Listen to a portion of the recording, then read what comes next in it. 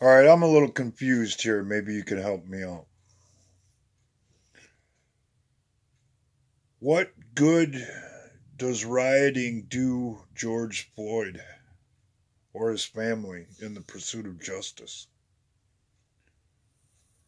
What point is there in causing property damage to people in the neighborhood who had nothing to do with the situation?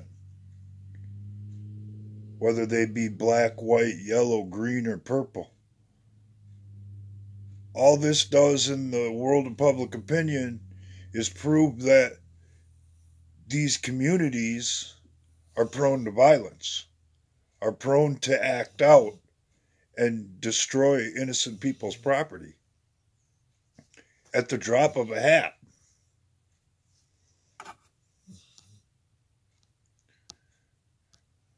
I've seen the video, I've heard the background story. I do find it a little suspicious that these two may have known each other in the past. But that being said, the actions taken by the officer were clearly over the top.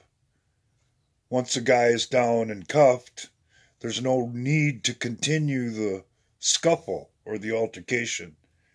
And by doing what the officer did, he continued it even when the victim, in this case, didn't even have a chance to defend themselves. That's a tragedy.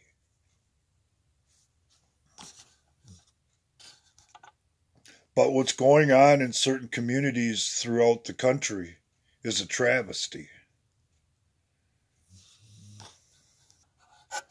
Martin Luther King is spinning in his grave right now. As people who celebrate his life and his legacy and say that he's one of their own, totally disregard everything he ever said, everything he ever tried to teach. The more I watch this and the more I observe, I'm becoming more and more convinced that outside forces are driving a lot of this.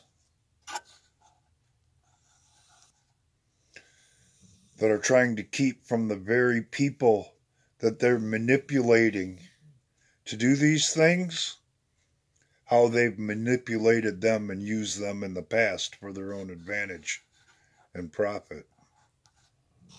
I said a while back that we would do well to keep our eye on the ball. Are you keeping your eye on the ball? Do you see what drives all of this? Or is it just another random happenstance?